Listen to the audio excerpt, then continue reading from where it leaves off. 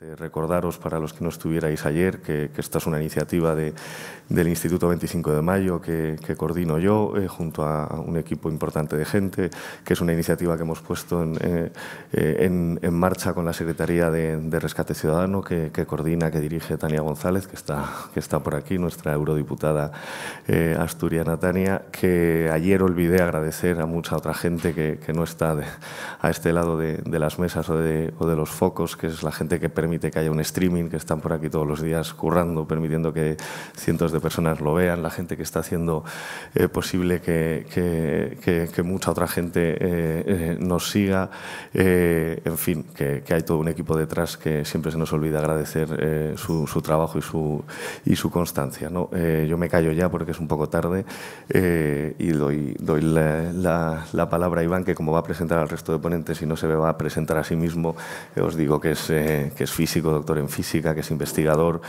en física, que es miembro del Observatorio de Energía y miembro también del Círculo 3E de Economía, Ecología, Energía, y aparte de una mente experta, alguien bastante implicado en todo el desarrollo y en la reflexión que lleva haciendo Podemos desde hace meses sobre energía, ecología y economía. Os agradezco en cualquier caso a la mesa por estar aquí, a Cote y a nuestro candidato a la CAM, que es también experto y ingeniero y experto en cuestiones de energía. Y nada, vamos a arrancar directamente con la mesa. Gracias. Bien, buenas tardes a todos y bienvenidos a esta mesa que tiene por título Plan de Rescate Energético, de la pobreza energética a los nuevos modelos sostenibles. En primer lugar, agradezco a la Secretaría de Rescate Ciudadano de Podemos, al Instituto 25 de Mayo y al Grupo Confederal de la Izquierda Unitaria la organización de este evento, la inclusión de la pobreza energética como uno de los temas a tratar y, desde luego, haberme invitado. Y, por supuesto, agradezco a nuestros invitados Cote Romero y José Manuel López que hayan aceptado participar en la mesa. Bien, comenzaré hablando yo y después daré la palabra a Cote y José Manuel. Cada uno de nosotros haremos intervenciones de aproximadamente 20 minutos y a continuación tendremos algo de tiempo para debatir.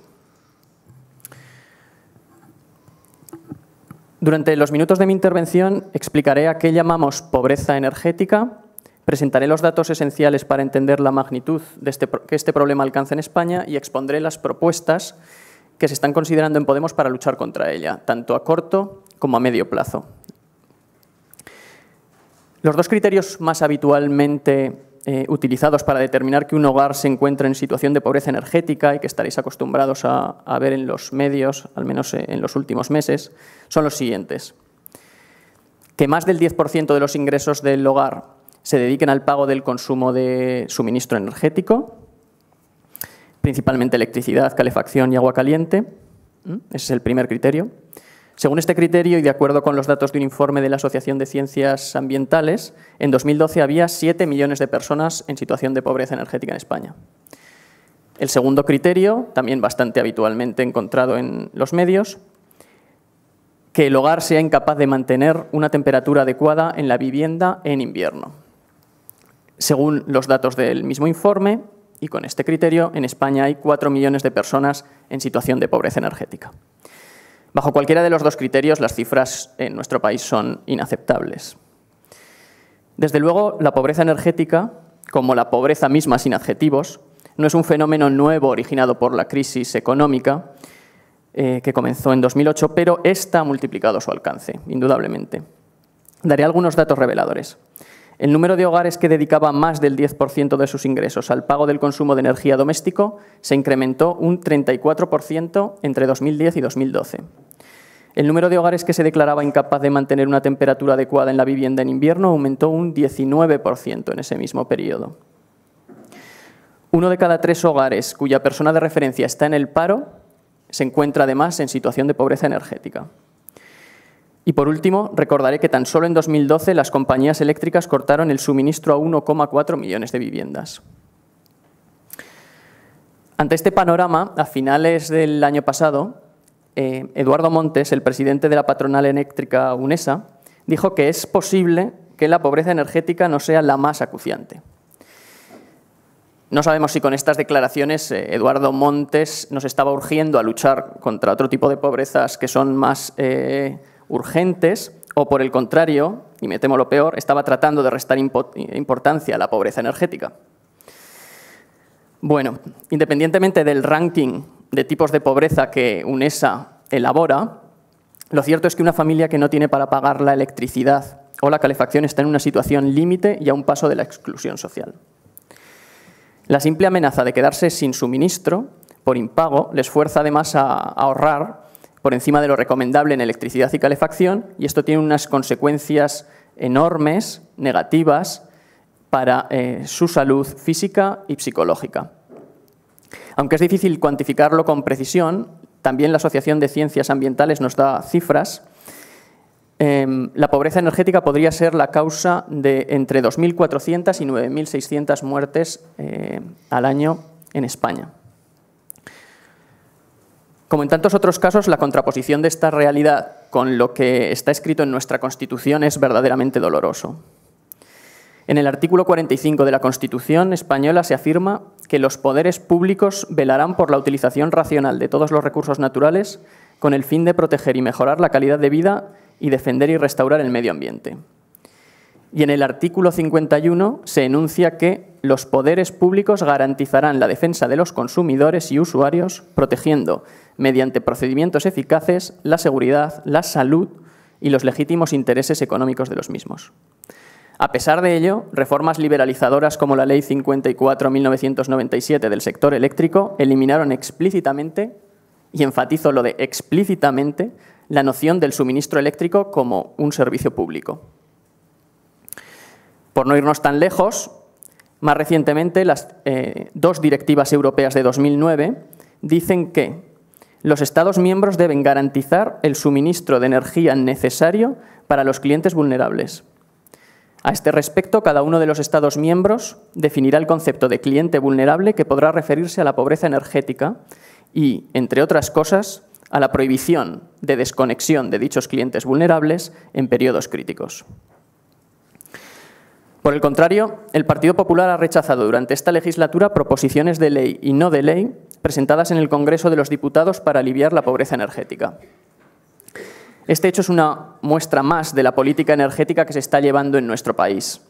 Otras muestras son las sucesivas reformas eléctricas que no hacen sino consolidar al oligopolio eléctrico a costa de las energías renovables o de impedir de facto el autoconsumo y otras medidas de ahorro energético. La puntilla a los hogares ha sido la enorme subida del término fijo en la factura de la electricidad, de casi un 100% en los 2 últimos años, que hace que reducir el consumo no sea suficiente para reducir la factura en niveles sensibles.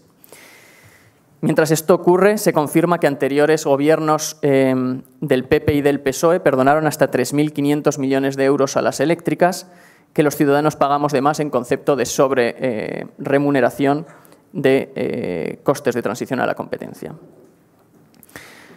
La única medida política en vigor para paliar los efectos de la pobreza energética es el bono social para la factura eléctrica, y ni siquiera existe algo semejante para el gas natural. Lamentablemente, rebajar un 25%, que es lo que supone el bono social ahora mismo, rebajar un 25% la factura de la electricidad a un hogar sin ingresos no soluciona su problema, obviamente. Por resumirlo con un dato, la electricidad para una familia con bono social es todavía más cara que para la gran industria.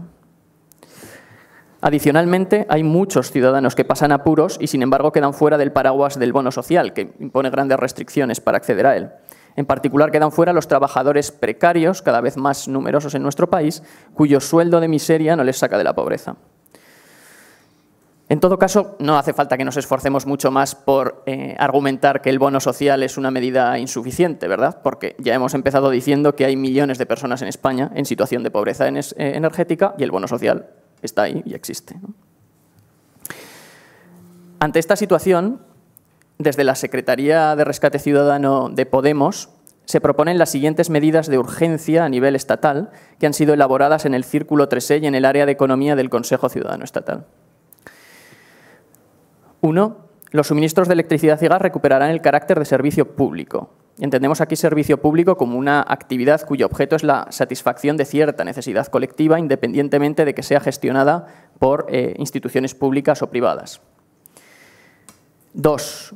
No se podrá acordar el corte de suministro de electricidad o gas cuando se trate de la vivienda habitual del suministrado y cuando el impago de la factura sea por motivos ajenos a su voluntad y, en particular, por pobreza sobrevenida. Se dotará a la Administración de los recursos necesarios para realizar las evaluaciones. Tercero, se establecerá un mínimo vital de energía mensual por hogar. Una vez constatada la situación de pobreza, el pago de ese mínimo vital no podrá suponer más del 10% de los ingresos mensuales del hogar. Cuarto, el suministrado tendrá derecho a las mismas condiciones de acceso al suministro por un periodo de un año, ampliable indefinidamente año a año hasta mientras se mantenga su situación de pobreza. Y quinto, las compañías suministradoras costearán estas medidas. Por supuesto, nuestro objetivo no es que las pequeñas cooperativas de comercialización verde que tanto bien hacen a nuestro modelo energético costeen estas medidas, sino que lo hagan las grandes empresas. Es difícil dar una cifra totalmente precisa sobre el coste que tendrían estas medidas para las empresas energéticas, puesto que, entre otras cosas, para poder dar una cifra exacta necesitaríamos conocer con precisión la distribución de renta de los clientes vulnerables. En cualquier caso, la reducción en su facturación podría estimarse en algunos cientos de millones de euros. Y alguien aquí podría preguntarse, ¿pero las grandes eléctricas, por ejemplo, pueden permitirse costear estas medidas?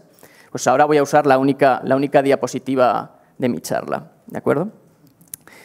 Probablemente habréis escuchado a las eléctricas españolas decir que su negocio en España va mal. A veces incluso que pierden dinero y que sus cuentas se sostienen por el negocio que hacen en el extranjero. Pues aquí tenéis, para el periodo 2008-2012, no los beneficios antes de impuestos de las eléctricas españolas de UNESA. Todavía no os estoy dando esa cifra. Os estoy dando la cifra de los beneficios antes de intereses e impuestos de las eléctricas españolas, si las eléctricas españolas tuviesen el mismo margen de beneficios que las eléctricas europeas. Esa cifra sería de 16.000 millones de euros sumada a todos esos años. ¿Y ahora qué creéis? ¿Que cuando os dé la cifra de las eléctricas españolas va a ser una cifra más alta que eso o no? ¿Y va a haber mucha diferencia o poca? Pues no es difícil de adivinar, ¿verdad? Si hago la pregunta. ¿Sí? ¿Pasamos? Ahí lo tenéis. Son 9.000 euros, que me permito llamar un poco informalmente, 9.000 millones de euros extra.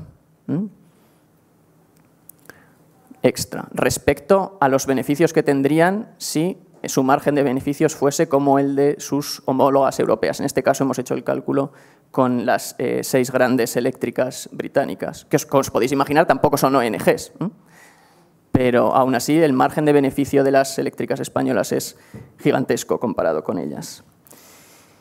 Bien, no me voy a esforzar más en argumentar que las eléctricas pueden asumir el coste de estas medidas, además en una situación de auténtica emergencia social en España. Hasta aquí llega lo esencial de mi intervención y ahora quiero hacer algunos comentarios adicionales o colaterales. En primer lugar, sobre las medidas de urgencia a nivel autonómico, que luego José Manuel irá más allá y concretará en el caso de Madrid, supongo. En primer lugar, me gustaría aclarar que, por supuesto, solo el Estado tiene auténticas competencias para implantar las medidas de choque que hemos comentado hace unos instantes. Pero con las elecciones autonómicas tan cerca y la posibilidad de que en algunos sitios un gobierno regional de Podemos se enfrente a un gobierno central del Partido Popular, creo que merece la pena plantearse si en el ámbito autonómico estas medidas de choque tienen siquiera algún recorrido. Y hay algunos tímidos precedentes. La Generalitat de Cataluña redactó el Real Decreto 6/2013 y la Ley 20/2014, que aplazan pero no cancelan el pago de la deuda por suministros energéticos e impiden el corte de suministro a clientes consumidores vulnerables en periodos críticos. Estas leyes ciertamente han tenido poco alcance por la exigencia de las condiciones, por lo inútil del aplazamiento para alguien que no tiene dinero, ni lo va a tener en el medio plazo, y por lo escaso de la dotación económica, que además tuvo que ser negociada con la patronal de las eléctricas, ¿no? Las mismas que relativizan el problema de la pobreza energética. Aún con todo, el Gobierno central del PP denunció el Decreto Ley 6/2013 de la Generalitat porque su aplicación tendría repercusión directa sobre los ingresos del sector eléctrico y porque además invade competencias estatales. Para el Gobierno actual, la figura del consumidor vulnerable coincide exactamente con el receptor del bono social. Bueno, el contenido del recurrido Decreto 6/2013 de la Generalitat es mucho menos ambicioso que las medidas que acabamos de enunciar, y así que podemos esperar que, si una comunidad autónoma plantea medidas de ese tipo, un Gobierno central como el actual del PP probablemente las recurrirá y, si lo hace, probablemente ganará en los tribunales. Sin embargo, me aventuro a decir, y esto es una opinión absolutamente personal, que no está totalmente carente de valor introducir medidas análogas en los programas autonómicos, porque se trata de medidas necesarias y existen los recursos, ¿no? Si han de ser frenadas, yo diría que lo haga el Gobierno central, ¿no? Las medidas contienen un posicionamiento político claro y obliga al Gobierno central a hacer lo mismo. Y quizá por este motivo y con las elecciones generales cerca, no las recurrirá. En este sentido, es reseñable que la Ley 20/2014 de Cataluña, que es muy similar a la recurrida 2013, no ha sido recurrida todavía, al menos que yo sepa. Políticamente, por otro lado, tampoco es lo mismo que el Gobierno central tenga que enfrentarse solo a una autonomía que a muchas, esperemos, que propongan lo mismo. De todos modos, en caso de que las medidas de choque 2 y 5, las que tienen que ver con la prohibición de corte de suministro y con la absorción por parte de las empresas suministradoras del coste de las medidas, en caso de que estas medidas, sean declaradas inconstitucionales, es factible, por supuesto, que la comunidad autónoma mantenga el objetivo de que los consumidores vulnerables no paguen por el consumo vital más del 10% de los ingresos de su hogar. Es decir, es perfectamente factible y deseable que la comunidad autónoma se ponga como objetivo que no haya pobreza energética en su territorio, hasta donde llega el ámbito de su gobierno. Para ello podría crearse un fondo autonómico contra la pobreza energética, se podrían establecer ecotasas que graven las actividades contaminantes de las eléctricas y lo recaudado podría dedicarse a actividades con impacto medioambiental positivo que sean compatibles con la lucha contra la pobreza energética. Bien, con esto finalizo mis comentarios genéricos en relación con medidas de choque y competencias autonómicas, y ahora me gustaría decir algo, siquiera 4 palabras, acerca de medidas estructurales para luchar contra la pobreza energética. Porque, sin duda, hoy estamos aquí para hablar de medidas de urgencia, para frenar la situación de emergencia social que vive España en distintas áreas, en particular en cuanto a pobreza energética. Pero es importante enumerar algunas medidas que deberían ponerse en marcha inmediatamente y que tendrían efectos sensibles en la reducción de la pobreza energética a medio y largo plazo. A saber, me estoy refiriendo a desarrollar una normativa que regule e impulse el autoconsumo, destinar las inversiones en eficiencia energética y de fomento del autoconsumo prioritariamente a aquellas familias que estén en situación de pobreza energética y reducir el término fijo en la factura eléctrica hasta un nivel que no desincentive ni el autoconsumo ni el ahorro energético. Qué duda cabe también de que algunas de estas medidas son parte de una profunda reforma que necesita el sector eléctrico y sobre la cual deberíamos hablar en otro sitio y en otro momento. Y ahora sí, ya termino del todo. Espero haber cumplido el triple objetivo que me planteé al preparar esta charla. En primer lugar, transmitir la crudeza de los datos de pobreza energética en nuestro país, así como la insuficiencia de las medidas paliativas existentes. En segundo lugar, argumentar lo inaceptable de la situación atendiendo a los mandatos de nuestra Constitución y de la legislación europea y atendiendo a los desorbitados beneficios de las empresas que cortan el suministro doméstico. Y, en tercer lugar, enumerar las medidas de Podemos para luchar contra la pobreza energética y persuadiros de que son a la vez ambiciosas y posibles. Muchas gracias.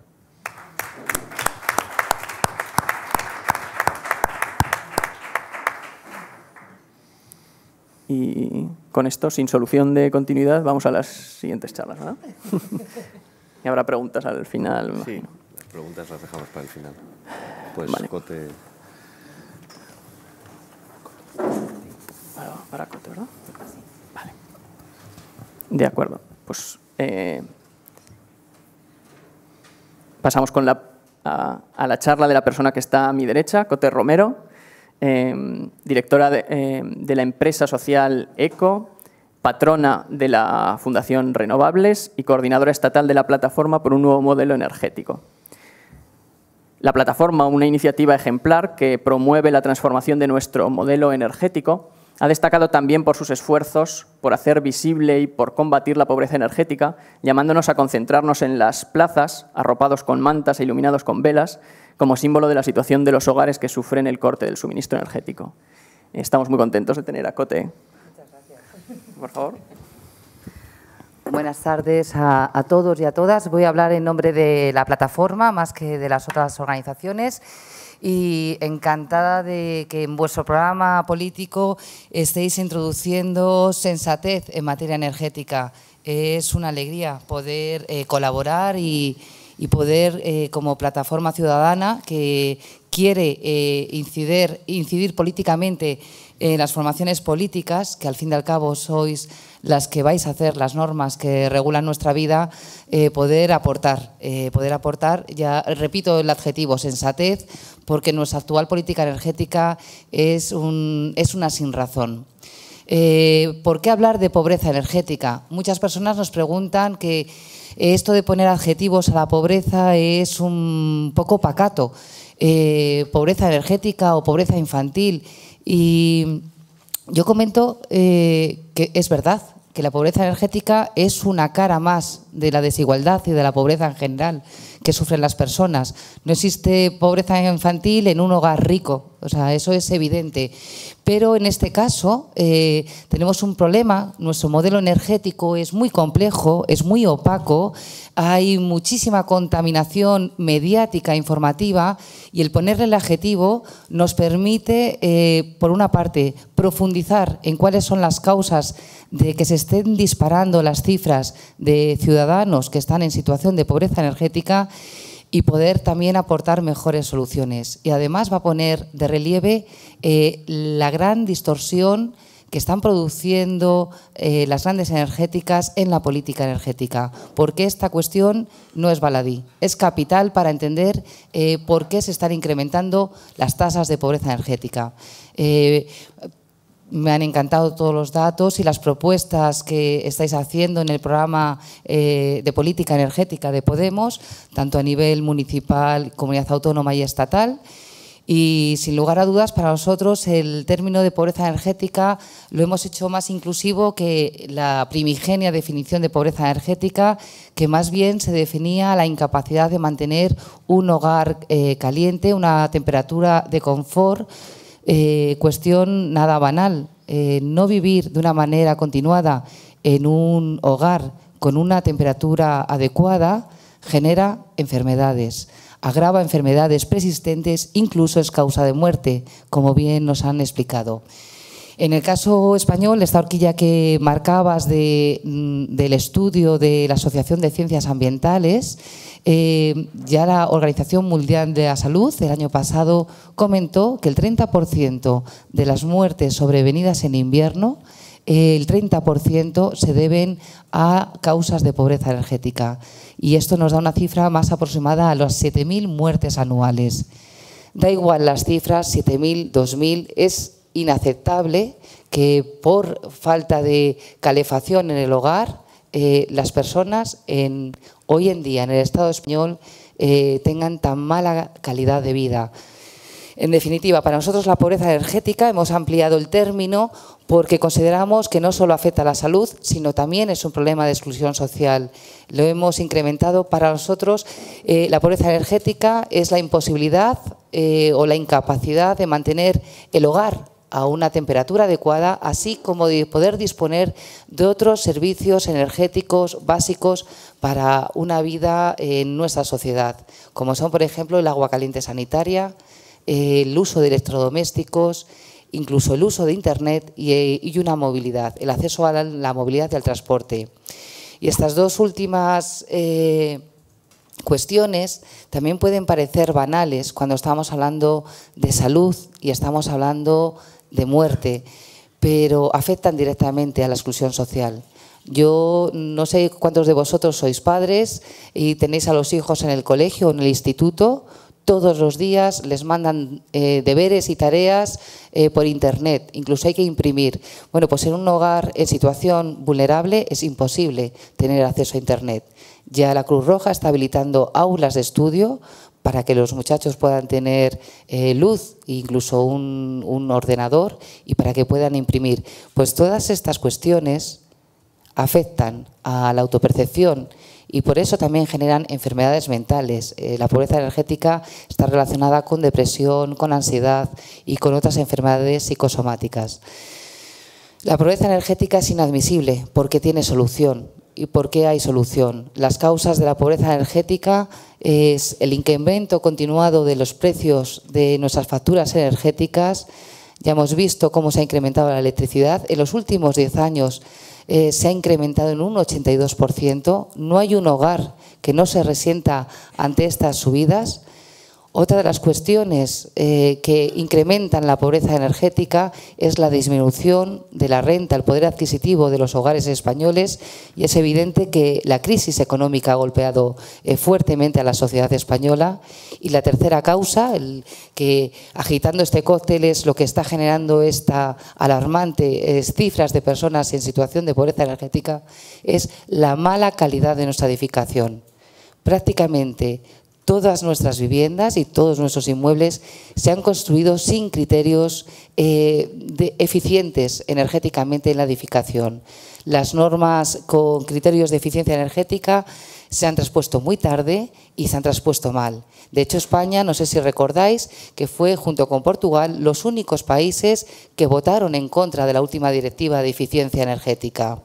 Con estos mimbres estamos haciendo este cesto. Es imposible, con un gobierno que no cree en las políticas que frenen el despilfarro y que frenen, que desincentiven el ahorro y la eficiencia energética, que podamos tener una política energética sensata.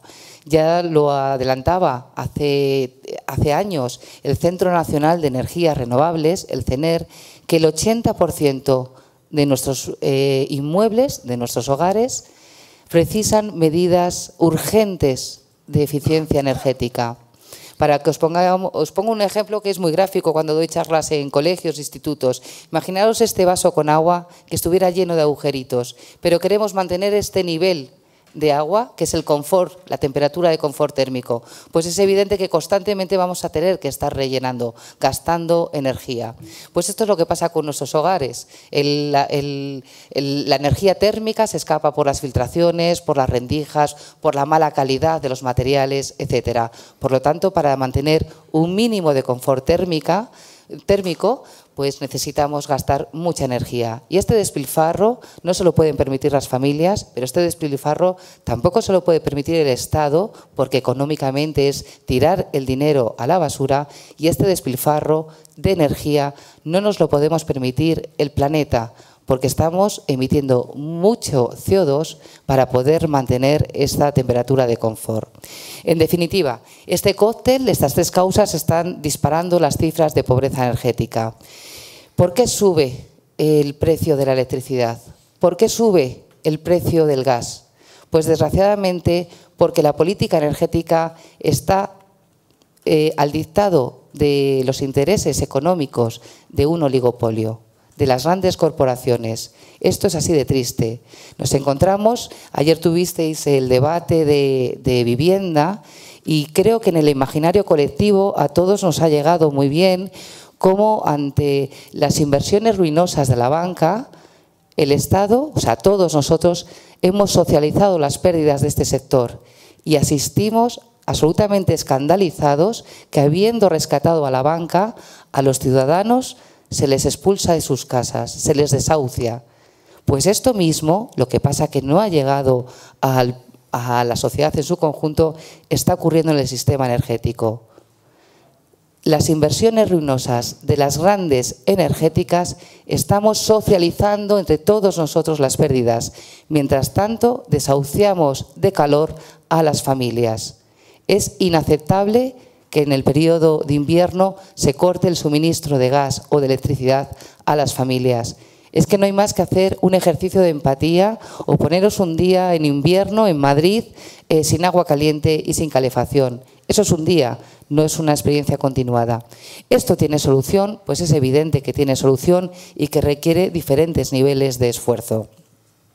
Desgraciadamente, si queréis luego en el debate hablamos de cuáles son estas pérdidas y estas inversiones ruinosas de las eléctricas. No me voy a meter en ello ahora, pero sí comentaros que todo esto, detrás de la pobreza energética, hay una pugna por el control de los medios de producción y de esto vosotros yo creo que no podéis estar ajenos de este debate. Y en esta pugna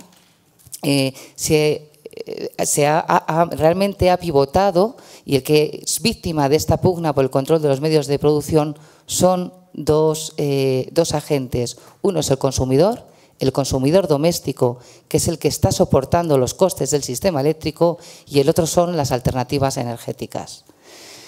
¿Qué soluciones estamos proponiendo desde la plataforma por un nuevo modelo energético de cara a la pobreza energética? Pues como bien comentaba Iván, nosotros partimos de las directivas del mercado interior de la electricidad y del gas, donde hay un mandato normativo, una directiva europea de obligado cumplimiento para el Estado español y que no se está cumpliendo. Lo primero de todo es definir el concepto de cliente vulnerable, que va más allá de la pobreza energética, porque un cliente vulnerable de electricidad es también un enfermo que precisa estar conectado a una máquina, a un respirador, que si le cortan el suministro, pues peligra su vida. Bueno, pues el Estado, desde el año 2009, ha tenido años, el anterior gobierno y el actual, ha tenido años suficientes para poder definir el concepto de cliente vulnerable. No lo ha hecho. También, a iniciativa de instituciones europeas, se nos insta a definir el concepto de pobreza energética. Tampoco lo ha hecho el Estado. De una manera tibia, se recoge en alguna norma, como es en la norma de la Ley 8 del 2013, de las 3 R se las llama, de renovación, rehabilitación y regeneraciones urbanas, una norma que a pesar de ser del gobierno del PP es fabulosa. Es fabulosa y menciona la pobreza energética y establece medidas para luchar contra la pobreza energética. Bueno, pues el Estado lo primero que tiene que hacer es definir el concepto también de pobreza energética. Otra de las obligaciones de estas directivas es que el gobierno tiene que establecer unos planes nacionales de lucha contra la pobreza energética. Tampoco ha hecho absolutamente nada. Fijaos además que la energía es transversal a prácticamente a todas nuestras acciones en una sociedad moderna. La energía es transversal a todos los sectores económicos. Luchar contra la pobreza energética va a tener una implicación en otros sectores. Fijaos, si luchamos contra la pobreza energética va a tener una incidencia positiva en el medio ambiente, porque vamos a reducir las emisiones de CO2 de los hogares vulnerables. Vamos a reducir la demanda de energía de estos hogares, por lo tanto vamos a importar menos combustibles fósiles y por lo tanto vamos a reducir la dependencia energética del exterior.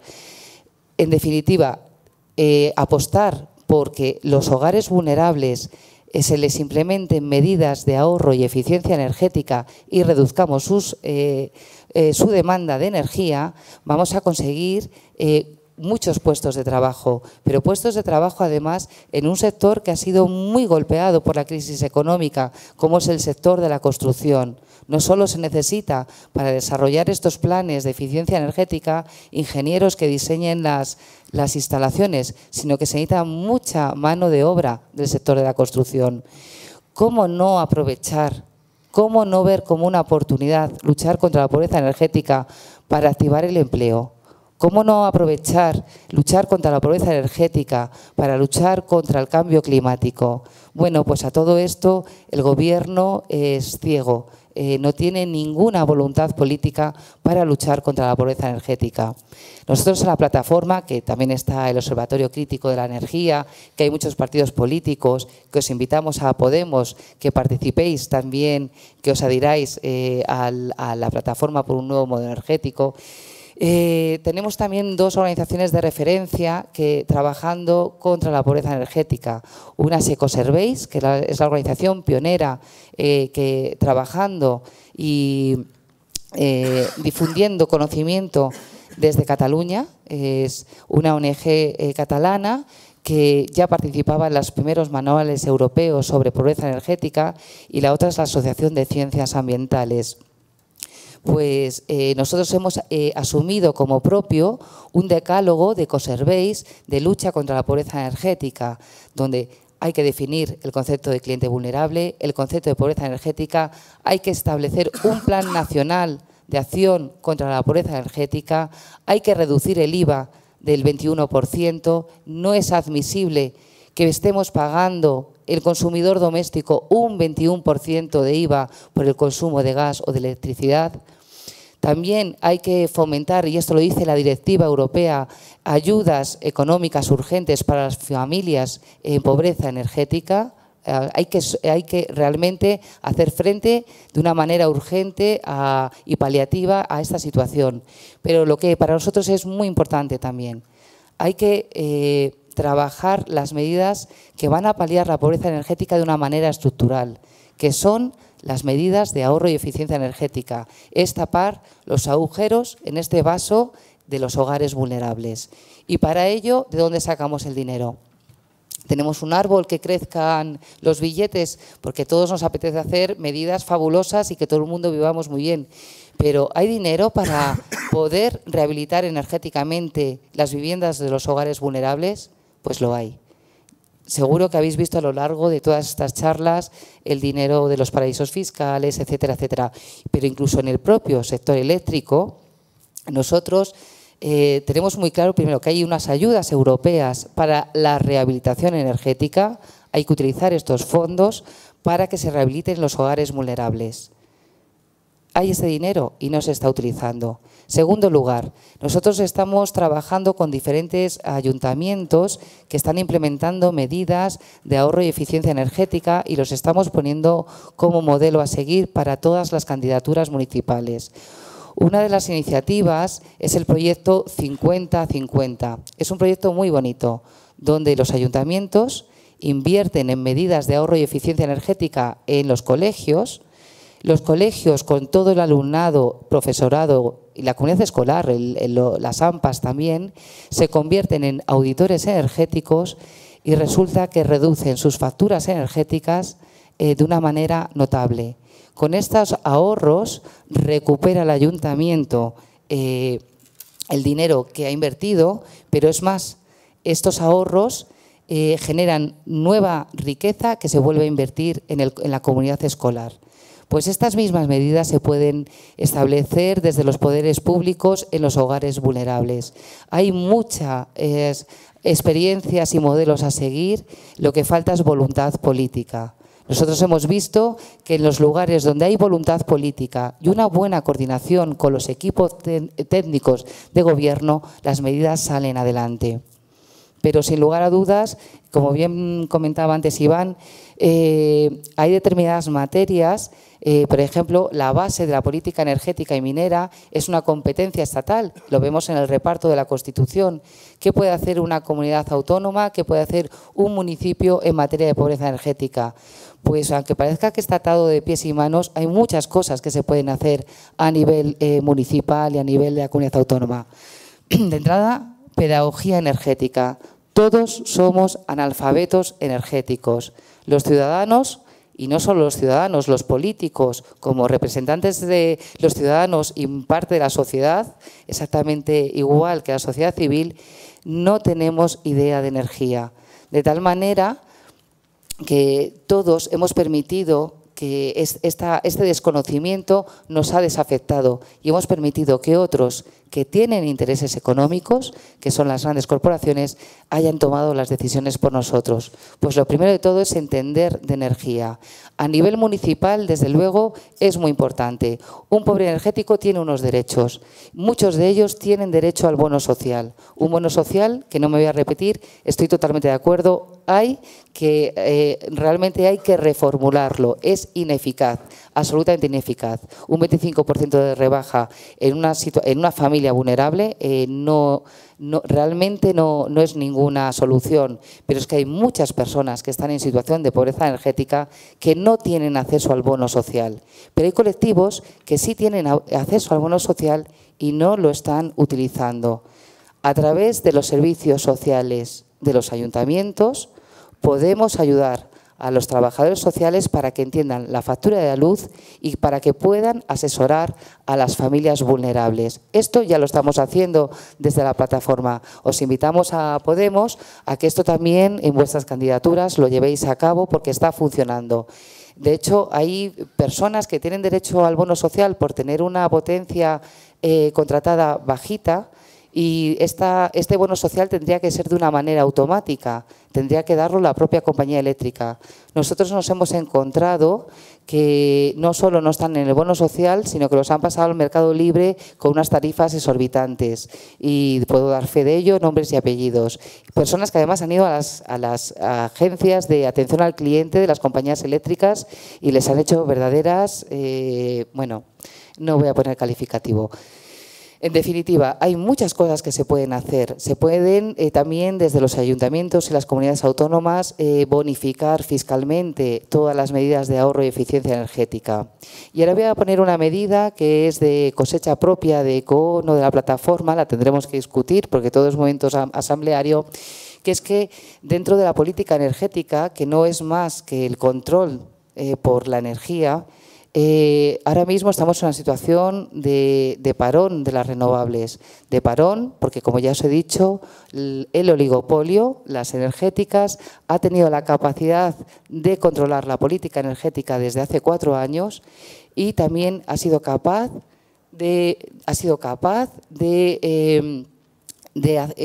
controlar la opinión pública, conformar la opinión pública a través de los medios de comunicación.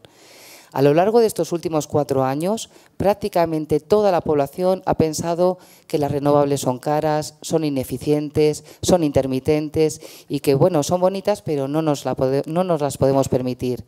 Afortunadamente, ahora empieza a haber una masa ciudadana informada y activa que está rompiendo esta contrainformación y realmente se está empezando a resquebrajar esta mala y falaz concepción de que las renovables no son la solución. Bueno, pues en todo este asunto no solo se están desincentivando las renovables en generación en parques renovables importantes, sino la autoproducción doméstica. El que todos nosotros seamos titulares de parte o de la totalidad de la energía que consumimos. Ahora mismo, cualquiera de nosotros con un panel encima de nuestro tejado, ya es tan barato el panel que a pesar de tener que comprar el panel e instalarlo, vamos a tener una electricidad más barata que la que nos suministra la compañía. ¿Por qué no está todo Madrid lleno de paneles? ¿Qué está ocurriendo? ¿Somos tontos? Pues lo que está ocurriendo es que a través de la política energética se está desincentivando que nosotros podamos ser soberanos en materia de energía. ¿Qué proponíamos nosotros hace ya años?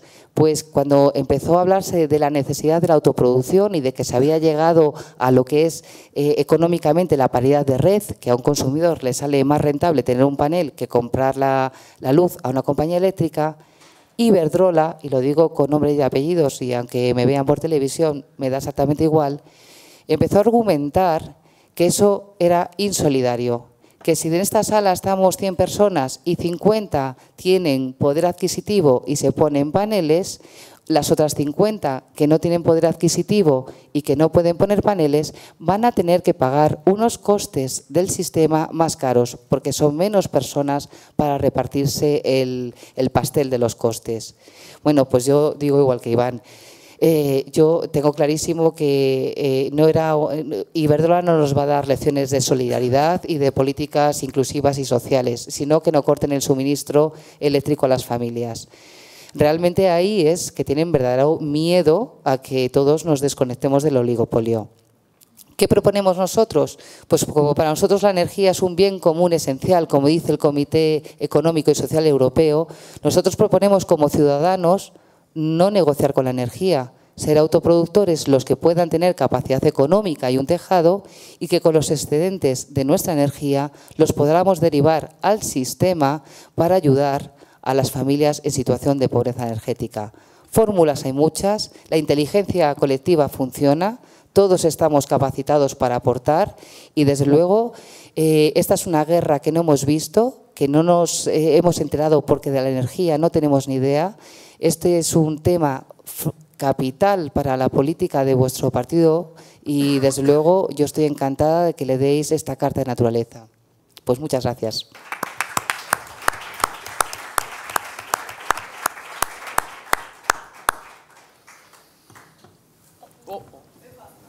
No sabía que no se podía tocar.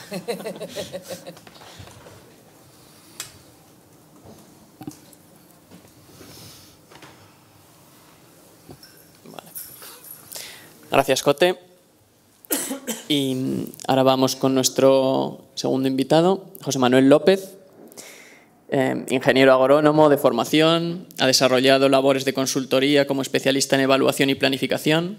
Durante 6 años fue director del Departamento de Análisis Social y Desarrollo de Cáritas España, ha trabajado para la Comisión Española de Ayuda al Refugiado y entre 2005 y 2008 fue el director general de la Fundación Pluralismo y Convivencia. Actualmente, como todos sabéis, es el candidato de Podemos a la presidencia de la Comunidad de Madrid. José Manuel. Bueno, buenas tardes a todas y a todos. Nosotros llevamos ya unos meses trabajando el programa, últimamente mucho más, que estos días será público. Y una de las claves para la Comunidad de Madrid es el tema de la energía. O sea, nosotros estamos mirando en este momento lo que la Unión Europea está planteando a futuro, que son 5 grandes objetivos de aquí al 2020, que tienen que ver con mejorar el empleo, bajar la pobreza, mejorar la educación, la investigación y el desarrollo y la eficiencia energética, el cambio climático. Esa es nuestra mirada, porque venimos de un modelo económico que tiene que ver con poner ladrillos, poner ladrillos, poner ladrillos. Entonces, creemos que abrir el espacio económico, generar un nuevo modelo productivo es clave. Y a partir de ahí hemos estado trabajando sobre la dinámica de la pobreza energética, porque la transición energética, todo lo que tiene que ver con rehabilitación, con eficiencia, es clave en este momento. Entonces, no me voy a repetir mucho de algunas cuestiones, pero sí alguna referencia. Cuando se define la pobreza energética se hace en el año 73 en la crisis del petróleo, y lo hacen los ingleses, que son los que no pueden pagar en ese momento el frío. Entonces lo hacen siempre referido a lo térmico y al petróleo, que es lo que a ellos les alimentaba su calor. Entonces, esa definición tiene mucho tiempo y no está en el marco nuevo en el que nosotros tenemos que manejarnos, que es un marco totalmente diferente. Es verdad que el petróleo, veis ahí la gráfica, ha vuelto a subir y más va a subir porque estamos en un momento donde el peak oil ya ha pasado, pero tenemos que pensar ya no solamente en términos de petróleo o de calor, sino en otro tipo de términos. Cuando se definió, como decían ellos, no se puede mantener la temperatura y se gasta más del 10% en temperatura, ¿no? Yo hace un par de años, hablando con un responsable inglés de este tema, me decía que con esta definición la reina de Inglaterra a veces está en pobreza energética porque hay algunas habitaciones de Buckingham Palace que no tienen esa temperatura. Entonces, que no era una definición adecuada a los tiempos que estamos corriendo. Entonces, tenemos que pensar la definición de otra manera y adaptarla a lo que pasa. Y, por otro lado, solo se contemplaban en el momento cuando se definió 3 elementos que tenían que ver con la renta familiar, o sea, si estás en pobreza o no, el precio de la energía, ahora veremos, el edificio en el que vives, y hay un cuarto elemento que es clave, que es el hábito de consumo. O sea, en los últimos 30 años lo que se nos ha planteado es consumir energía. O sea, consumid, que no pasa nada. Pero eso ya no puede ser. Es más, hay uno de los problemas que hay ahora mismo, es que la Unión Europea plantea, en términos macro, a las empresas eléctricas, por ejemplo, que bajen su producción. O sea, ya no estamos en la idea de que hay que consumir cuanto más mejor. O sea, no se trata solo de que sea renovable y que, bueno, siendo renovable podemos tirar. No, es que tenemos que cambiar la lógica de producción y tenemos que bajar la lógica de consumo. Entonces hay un cuarto elemento que hay que tener en cuenta si es que queremos abordar este tema. Y yo, sobre todo, en esto sí querría decir, hay muchas formas, y Cote lo decía, de hablar, pero de lo que estamos hablando es de pobreza. O sea, la pobreza tiene muchas caras y, de hecho, estas jornadas de rescate ciudadano lo único que hacen es enseñarnos las caras de la pobreza, que es la energía, la alimentación, la vivienda. O sea, estamos hablando de un elemento que a veces sale por un lado o tiene una perspectiva o a veces tiene otra, pero siempre hay que poner en el centro el tema de la pobreza. Me gustaría referirme a estos 4 elementos que estamos planteando, estos 3 más los hábitos de consumo.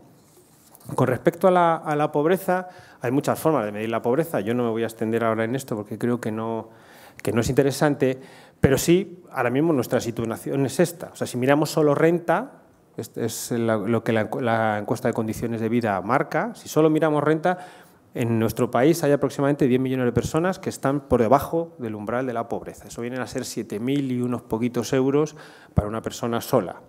Si a ese indicador le sumas lo que la Unión Europea plantea el AROPE, ¿no? O sea, que ya es meter 3 factores, que tiene que ver con la renta, tiene que ver con la privación, o sea, no poder acceder a algunos bienes, y además tiene que ver con la empleabilidad, o sea, que el núcleo familiar adulto, digamos, tenga una empleabilidad muy baja, estaríamos hablando de 13 millones de personas, casi el 28% de la población. La Fundación Foesa, que acaba de sacar un informe importante, lo que trabaja es sobre 35 indicadores, que no solamente renta trabajo, sino acceso a sanidad, a educación, a participación política, a bienestar, y con esa lógica ellos plantean que hay 11.700.000 personas. Es importante esto, y yo vuelvo a insistir, estamos hablando de pobreza. Estos son los datos. O sea, es difícil que alguien no pueda, o sea, esté en pobreza energética que no esté en los marcos de pobreza. Puede ser la reina de Inglaterra, puede que en el Palacio de Liria pues pase algo parecido, pero no es lo habitual. O sea, cuando alguien no puede pagar la energía es que ya está en un nivel de pobreza determinado. Ahora veremos un poco cómo funciona ese tema. Entonces, sobre todo, cuando hablamos de consumidores vulnerables es como si hablásemos de alguien que vive fuera del mundo. No, el que no puede pagar esto, porque es una decisión grande no pagar la luz o no pagar el agua, es que está en una situación económica que ya no la sostiene. Esto muy rápido, simplemente para que veáis cómo ha evolucionado este cambio. Y esto es el índice que Foesa, os decía, esos 35 indicadores, y ese es el índice del cambio entre el año 2007 y 2013. Ellos hicieron 3 encuestas, una detrás de otra, y si en el año 2007, si vais al de personas, el 50% de la población estaba libre de cualquier TIC en los 35 indicadores, ahora solo lo es el 34%. Eso significa que 2/3 de los españoles y españolas ya están en un nivel de integración no completo. Como veis, la gente más vulnerable de exclusión ha crecido mucho y estamos ya en el 25% de la población. Estos son los datos de Foesas y estos son el cambio del Gini, ¿no? de la desigualdad que se ha producido a nivel estatal. El cambio a la izquierda veis el Gini, que es el indicador habitual de medida de desigualdad, que es de 0 a 100 o de 0 a 1, este es de 0 a 100, y veis el de la Unión Europea y veis el nuestro. Y el de la derecha es el indicador 80-20, o sea, que tiene el 20% de la población, que tiene el 80% de la población. Y esa es la diferencia y cómo España crece por encima de lo que crece en otros países. Entonces, en primer lugar, estamos hablando de pobreza, y la pobreza en nuestro país es determinada y está creciendo mucho, y la desigualdad también. El segundo elemento clave son los precios. O sea, mientras la pobreza crece porque baja la renta, lo que ha pasado es una subida de precios muy por encima de lo que ha pasado en la Unión Europea, que eso es lo que estaba explicando Iván con sus gráficas. O sea, no es que hayan subido los precios en general, es que los nuestros han subido por encima de los de la Unión Europea. Y eso hay que estudiarlo, tú lo has explicado perfectamente, y casi no hay que estudiarlo, hay que poner simplemente una gráfica explicando por qué ha pasado. Veis aquí, a la izquierda de todo es la gráfica de la electricidad, a la derecha la gráfica del gas natural, ¿no? En cualquier caso, siempre estamos por encima de los precios europeos. A la derecha del todo ya veis cómo ha subido la electricidad, es que no estamos hablando de subidas.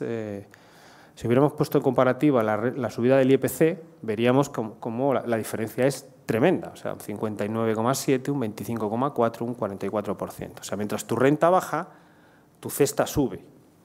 Por tanto, tu renta disponible, lo que te permite sobrevivir, pues se va reduciendo se va reduciendo mucho. Y esto, aparte de lo que significa lo que hacen las compañías, digamos, de insumos, tiene que ver con que estamos en un proceso donde el peak oil ha terminado y lentamente el petróleo irá costando más y casi todo irá costando más y tenemos que hacer una transición energética o vamos a tener un problema de aquí a no mucho tiempo.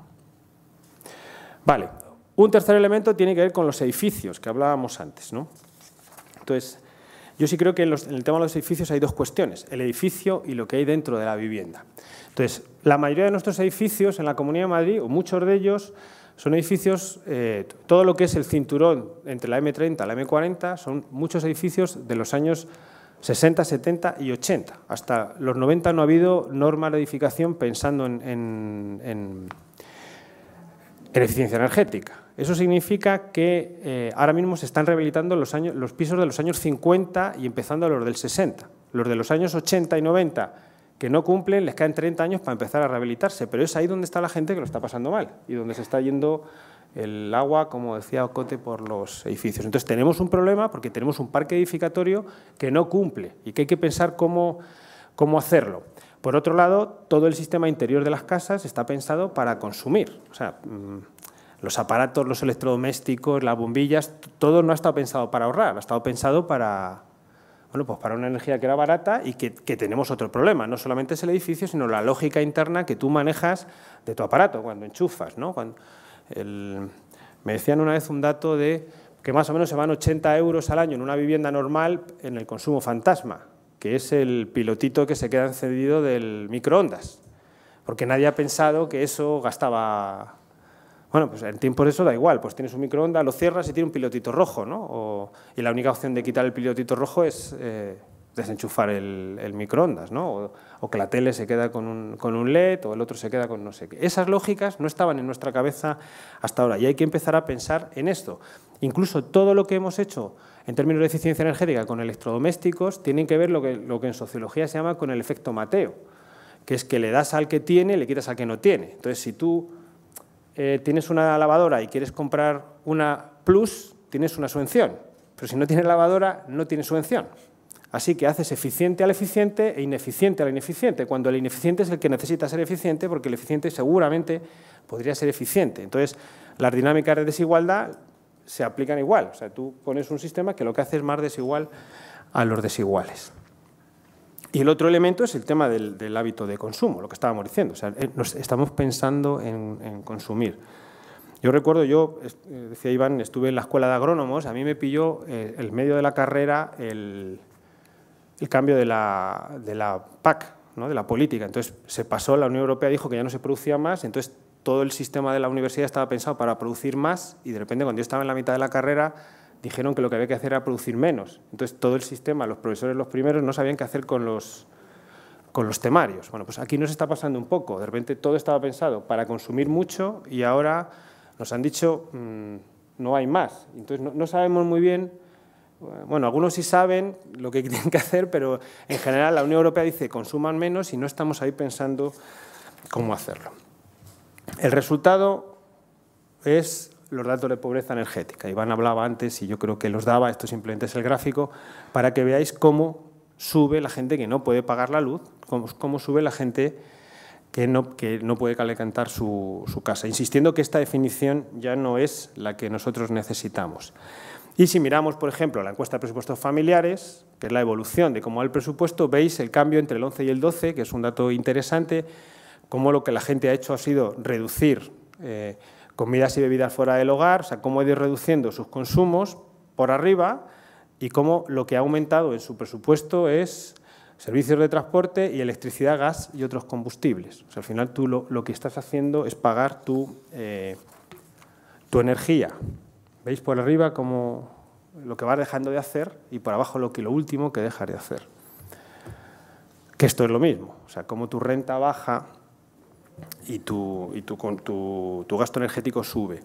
Cuando uno ve números no tiene muy claro. Cuando uno hace un estudio cualitativo y se acerca a preguntarle a la gente, lo que pasa con la energía es que cuando la gente empieza a tener problemas con su renta, lo que hace es bajar sus costes variables, hasta que ya no puede más, baja. Bajar sus costes variables es esto. Ya no salgo ya no consumo, ya no… bueno, pues los bienes y servicios del hogar, bueno, pues no vamos a cambiar las cortinas, no vamos a cambiar no sé qué, empiezas a bajar tus costes hasta que ya no puedes más. Cuando ya no puedes más con tus costes fijos, variables, perdón, pasas a los costes fijos, empiezas a reducir costes fijos. Y hay un momento en que ya no puedes más. Entonces, ¿qué es lo que hace? La gente lo que hace es cambiar los costes fijos por variables. Primeras partidas que pasan, libros de texto. Porque cuando tú pasas los libros de texto a variable, el sistema te resuelve la vida. O sea, mandas a los críos al colegio y el profesor, la profesora, se resuelve. Alguien te pone una fotocopia, te pone un libro. Luego empiezas, lo siguiente es cortar el Internet. Porque el Internet es una cosa que no parece interesante. Entonces, tú cortas el Internet y lo que has dejado es a los futuros estudiantes fuera del sistema, porque ahora mismo sin Internet es muy difícil, lo cual empiezas a desconectarnos. O sea, lo que estás haciendo es un proceso de separación. El siguiente tema es el tema de cortarte en ir a la sanidad. Ya no vas a la sanidad, procuras ir menos. Lo siguiente es la calefacción. Cortas calefacción, que te parece un tema con el que puedes sobrevivir. Siguiente es hábitos de higiene. Ya no te duchas todos los días, sino un día sí y otro no. Luego 2 no y 1 sí, luego 3 no y 1 sí. Luego va a alimentación. Entonces, bajas tu sistema de alimentación y empiezas a alimentarte de comida precocinada porque el microondas es más barato que cocinar. Y la gente de los bancos de alimentos nos lo decían un día, cocinar un cocido requiere un día de futuro. O sea, tengo que pensarlo, tengo que ponerlo, tengo que buscar cosas y un microondas no requiere futuro. Entonces, cuando estás en una situación determinada, un día de futuro es mucho futuro para lo que yo puedo tener. Y a partir de ahí entras en tesorería, que es este mes pago la luz y no pago el agua, el siguiente mes cambio la tesorería, hasta que ya empiezas a que no poder, siempre cortas antes la luz que el agua. Y ya cuando ya no puedes pagar el agua, lo último que te queda es el desahucio. Cuando ya no, ¿qué es lo último que la gente deja de pagar? Que es la vivienda. Cuando ya no paga la vivienda, entra en un nivel de desahucio que ya visteis ayer en las jornadas lo que está ocurriendo. Entonces, lo que se empieza a producir es una espiral que funciona así y que te está empezando, la energía te va separando y cuando quieres darte cuenta no tienes ninguna posibilidad de engancharte. Luego hablaremos del bono social. El bono social eléctrico, ¿sabéis cómo? Solo se puede pedir de una manera. ¿Sabéis cómo es? Por Internet. Así que cuando tú vas a pedir el bono social, tu Internet está en otro mundo. No está pensado para que esto se resuelva, está pensado de otra manera. Sigo con esto. Entonces, consecuencias. Endesa Iberdrola cortaron en 2013 casi 1 millón. Este año parece que el dato es en torno a 600.000, eso es lo que están planteando. Eso es el 80% del mercado, le tenéis que subir un 20% más de cortes de luz. Y el año 2013 hubo 500.000 avisos de cortes de agua, de los cuales efectivos fueron 300.000. Nunca olvidemos que estamos hablando siempre de varias cosas. Estamos hablando de agua, estamos hablando de gas, estamos hablando de datos, estamos hablando de electricidad. Esa es la situación. ¿Cómo se está? Bueno, ¿y esto cómo se traduce? No se traduce solo en datos, sino que se traduce en vida, ¿no? Estas son las comparativas de esperanza de vida entre una persona, un varón que vive en Orcasur y un varón que vive en el barrio Salamanca. Son 7,3 años de esperanza de vida. O un varón que vive en San Fermín y uno que vive en el barrio Salamanca. O sea, ¿por qué vivo menos años? O sea, es un problema los 7.000 que parecen fallecer por frío, pero es mucho más preocupante que haya 7 años de vida de diferencia en 10 kilómetros, porque eso al final se traduce en que yo tengo más frío, tengo más posibilidad de enfermedades, me lavo menos, como peor, y encima estoy entre el 12% de trabajadores pobres que no pueden trabajar 8 horas, sino 10, porque si no, no llega. Entonces, eso, sumado, desgasta. Y este informe es del año 2007, que es precrisis. Ahora mismo esa distancia es mayor. Entonces, no estamos hablando solo de números, estamos hablando de al final lo que está pasando es un cambio en la esperanza de vida. Y si esto sigue así, en 10 años, igual la esperanza de vida media es igual, pero la separación va a ser muchísimo mayor. Entonces, hay una mayoría que va a empezar a vivir menos. Las propuestas de resolución, eso es el bono social que hablábamos antes. Esto lo hemos cogido directamente de la página web de una eléctrica. Para que te den el bono social, que solo es eléctrico, o tienes menos de 3 kilovatios, no te exigen renta, o eres familia numerosa, no te exigen renta, pensionista con poca renta, ahí te exigen renta, o familia con todos en desempleo. El resultado es este, que aunque la cuestión va peor y la gente cada vez tiene menos posibilidades, cada vez menos gente utiliza el bono social, lo cual, en términos lógicos, es absolutamente incomprensible. ¿Qué ocurre? La mayoría del bono social son los 3 kilovatios, menos de 3 kilovatios. Las propias eléctricas saben que entre el 30 y el 40% de esos 3 kilovatios son segundas residencias de la playa o del pueblo. Como les estaba bajando el nivel de la gente que lo pedía, te lo dan sin pedirlo. O sea, una compañera me decía, nos han aplicado el bono social en la casa de la playa. ¿Lo has pedido? No, pero tenemos menos de 3 kilovatios, porque para lo que vamos a la playa no merece la pena contratar una potencia grande. Sabéis que ahora pagas sobre todo por el fijo. Entonces, lo que está pasando es que estás transfiriendo bono social a rentas que no lo necesitan. El otro es familias numerosas, que es el otro que crece. Tener 3 hijos no te hace necesariamente vulnerable. Es más, seguramente no. Bueno, podríamos hacer un estudio demográfico sobre si con más hijos eres más o menos vulnerable. Pero el grueso están ahí. Entonces, te estás planteando es una transferencia de 200 millones de euros, que es lo que cuesta el bono social, a unas rentas que no lo necesitan. Al final, ¿qué está pasando? Que entre esos 200 millones de euros y el millón de cortes hay una intersección muy baja. O sea, no estás siendo eficiente, no le estás dando al que lo necesita. Entonces, porque a ti cuando te cortan la luz, en el fondo, ¿qué pasa? Lo que pasa es que a ti te cortan la luz y tú lo que haces es conectarte. Lo que la gente hace es engancharse de nuevo a la luz. Las compañías eléctricas empiezan a detectar que alguien les está llevando luz y no saben. Lo que han hecho ha sido contratar empresas de inspección visual, que cuestan dinero. Y una vez que te han encontrado que estás en esto, si debes más de 400 euros, que con las medias vienen a ser 3 meses y medio, es un delito penal. Por tanto, para reclamártelo necesitan un procurador y un abogado, que cuesta dinero para reclamarte una cantidad que la gente no les puede devolver. Entonces, están gastando 200 millones de euros en una gente que no lo necesita y otra inversión en otra gente que lo necesita. O sea, es absolutamente loco. Entonces, ¿cómo podríamos, nosotros qué estamos pensando dándole una vuelta a este tema? Es hacerlo de otra manera. ¿Qué es? Por un lado, hay que ampliar la idea de la energía a los insumos, ¿no? No hemos metido ahí todavía los datos, pero habría que pensar sobre los datos. Estamos hablando de electricidad, gas y agua. El segundo elemento es que ese fondo de 200 millones tiene que ser un fondo al que se accede vía servicios sociales. O sea, accede la gente que lo necesita. Eso, incluso desde el punto de vista de las compañías eléctricas, es mucho más eficiente y es más barato. O sea, accede el que lo pide vía servicios sociales, y una vez que lo ha pedido se le pueden plantear dos cuestiones. Uno, pagar un porcentaje del insumo, que no necesariamente tiene que ser el 25%, tiene que ser aquello que tú necesitas, porque hay una gente que tiene una necesidad y otra, y eso lo valora bien los servicios sociales. Y segundo, una intervención de 500 euros. Una intervención de 500 euros en microeficiencia, estamos hablando de cambiar bombillas por LEDs, estamos hablando de poner un termostato, o sea, algunas dirán un termostato. En toda la zona de las casas de los 80, del final de los 80, los termostatos no vienen de serie, ni en la de los 70 ni en la de los 60. Un termostato vale muy poco dinero, de sellar las ventanas con burlets, de poner perlizadores de agua que hacen que el agua consuma la mitad, de poner paneles de convección de calefacción. Una inversión de ese tipo lo que te hace es ahorrar unos 350 euros al año. Eso significa que en un año y medio podías amortizarlo. Y, por tanto, al trabajar con gente que está en pobreza, con una intervención de ese tipo, consigues dos cosas. Uno, que su consumo baje permanentemente, por tanto, les dejas en un estado de sostenibilidad. Y dos, generas un bloque de trabajo de 200 millones de euros, de gente que haya salido de la construcción y que con muy poco reciclaje podría empezar a generar microeficiencias energéticas.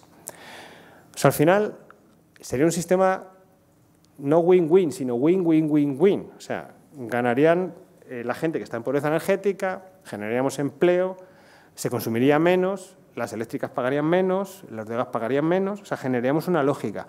¿Por qué no se hace?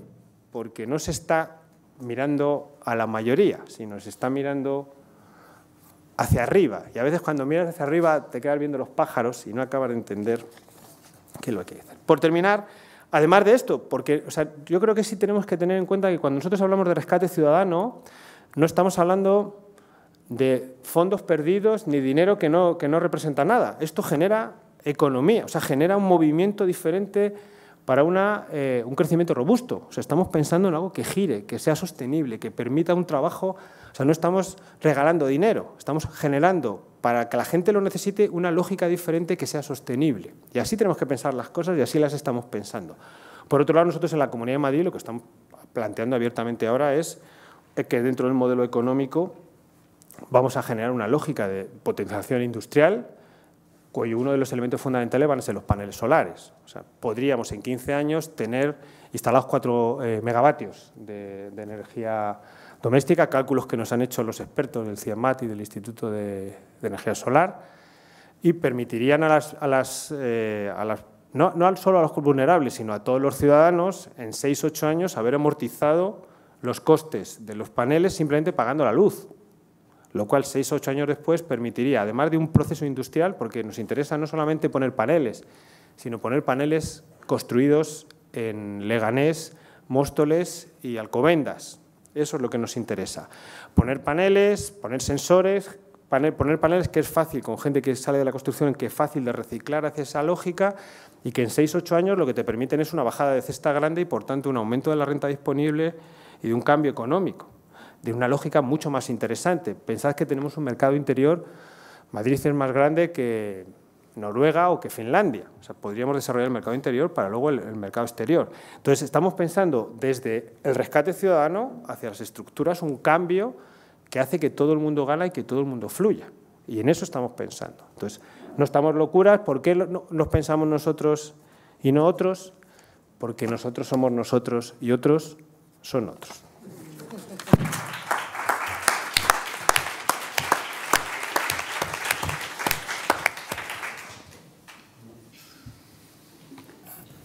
Bueno, tenemos todavía 15-20 minutos para que haya preguntas. No sé si primero dejar la palabra a los propios ponentes por si tienen alguna observación que hacer del resto de ponencias breve, y abrimos el turno al público.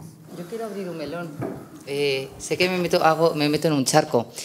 Habéis comentado que el bono social, yo a priori, claro, intuitivamente digo, ¿quién va a pagar el bono social? De gas y de electricidad. A mí me sale que las eléctricas, y Iván lo ha dicho muy bien, los beneficios ingentes de estas compañías. Pero yo no estoy hablando ahora ya de modelo purista y cómo debería de ser, que debería ser así. Y de hecho, las eléctricas en etapas anteriores, las normas les obligaban a financiar los bonos sociales, pero la realidad es que las eléctricas lo recurren todo. Absolutamente todo. Tienen unos departamentos jurídicos excepcionales y paciencia y muchos abogados. La realidad es que siempre han conseguido no financiar el bono social. Entonces, a priori estoy posicionada en que los bonos sociales los paguen las energéticas, pero al final siempre lo hemos pagado los consumidores, de una o de otra manera. Entre tanto, a mí se me ocurre que hay otras maneras de sacar el dinero a las eléctricas que nos pertenece, y que el bono social se puede financiar a través de mecanismos más equitativos que una factura de luz que no es equitativa, ¿no? Es decir, porque no distingues si yo tengo renta o no tengo renta respecto a ti mismo. Entonces, bueno, esto es una reflexión que lanzo desde la experiencia de que de una manera u otra las eléctricas en España lo han conseguido todo. Sí, como Cote dice, es cierto, ¿no? Desde el 2009, cuando se implantó el bono social, gobiernos tanto del PSOE como del PP han propuesto que las eléctricas financiasen el bono social, y las eléctricas todos los años han recurrido en los tribunales y les han dado la razón. Y todo el sistema eléctrico, es decir, al final nosotros hemos tenido que financiar el bono social. Claro, pero ¿qué podemos hacer, no? Lo que quiero decir es que no podemos bajar los brazos ante esa situación y pensar que van a ganar siempre. Es decir, estas medidas que proponemos son algunas, pero no todas las que hacen referencia a las políticas de reestructuración del sistema eléctrico, y en concreto no son las únicas medidas en esa lucha por reequilibrar el poder entre ciertos actores económicos y la ciudadanía, en particular entre el oligopolio eléctrico y la ciudadanía. A la patronal eléctrica habría que plantársele delante con toda una reforma del sector eléctrico, de la cual esto solo sería una parte y, si se me permite la expresión, una parte de la negociación, ¿no? Esa sería mi postura, ¿no? Y ya veríamos si entonces la aceptaban o no cuando fuese en un lote más amplio. Y por otro lado, lo que también tenemos que tener claro es que como sociedad y como opción política progresista tenemos que considerar que la pobreza energética es inaceptable, ¿no? Y de un sitio o de otro tendrá que salir el dinero para terminar con ello, igual que con el resto de tipos de pobreza. Pero es que la pobreza está muy relacionada con el desequilibrio entre el poder de la ciudadanía y el poder de ciertos actores económicos, y tendremos que conseguir ese reequilibrio. Y que sea difícil no impide que lo intentemos, ¿no?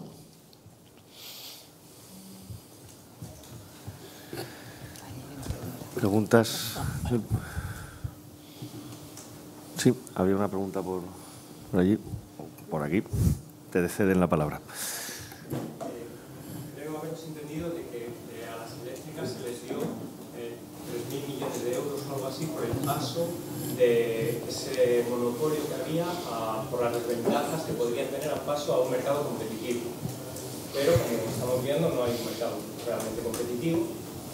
Yo, por ejemplo, he estado trabajando en el Ministerio de Cultura llevando contratos para los teatros nacionales y para los museos nacionales. Yo veía como continuamente unas se presentaban a unos contratos y otras a otros. Es decir, se reunían entre ellas y decían, este mercado para ti, este para ti, con lo cual nunca nos bajaban los precios, sino que siempre nos subían. Con lo cual, me imagino, no sé cómo lo veis, que se le podrá pedir de vuelta esos 3.000 millones de euros, que son nuestros, que se les hemos dado para que hagan algo. Sí, pues mira, claro. Claro, aprovecho para comentarte que desde la plataforma, y además también nos acompañó Podemos, pusimos una denuncia en la Fiscalía Especial contra la Corrupción, primero contra los políticos giratorios. 25 altos cargos de la Administración y políticos, como entre ellos 2 expresidentes de Gobierno, que una vez que han acabado sus funciones de Gobierno están con sueldos sustanciosos de consejeros en las energéticas.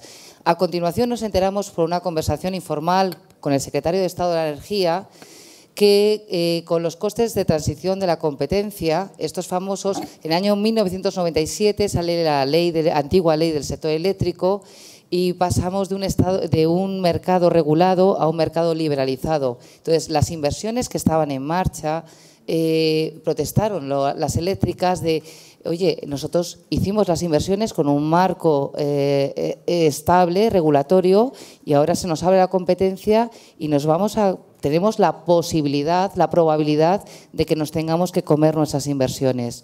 Entonces, el Estado acudió al rescate garantizando a través de una partida que hemos estado pagando en la factura de la luz que se llamaba costes de transición a la competencia, un dineral. Pero es que resulta que se cerraron en falso los CTCs en el año 2006. Se cerraron en falso y la extinta Comisión Nacional de la Energía comprobó que se había, aparte de haber cobrado este dinero de los CTCs, las eléctricas, habían cobrado 3.600 millones de euros de más. Entonces, el primer gobierno de Zapatero, el ministro de Industria y el secretario de la Energía pidieron un informe a la abogacía del Estado para saber qué tenían que hacer. Y la abogacía del Estado contestó con un informe que tenían que reclamarlos y les dio el procedimiento de cómo reclamarlos. ¿Qué ocurrió? Justo fue el cambio de gobierno de la primera legislatura de Zapatero a la segunda. El nuevo ministro, Sebastián, metió el informe, la abogacía del Estado, y el borrador de norma que ya hizo el anterior ministro de Industria para reclamar, lo metió en un cajón.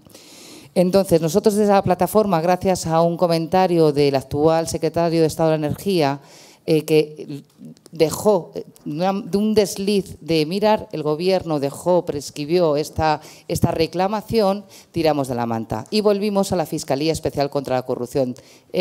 Nos hemos enterado de esto, no hemos visto los informes, pedimos que se investigue.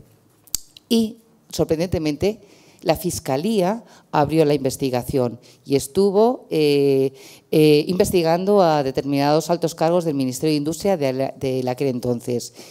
Pero el sistema eléctrico es muy complejo. El mercado eléctrico no se cierra, o sea, en el año 2006 se cerraron en falso los CTCs. ¿Cuándo es un acto firme en el sistema eléctrico? A los 4 años, el acto firme es a los 4 años. Por lo tanto, el plazo para prescribir la reclamación empieza a computar en el año 2010.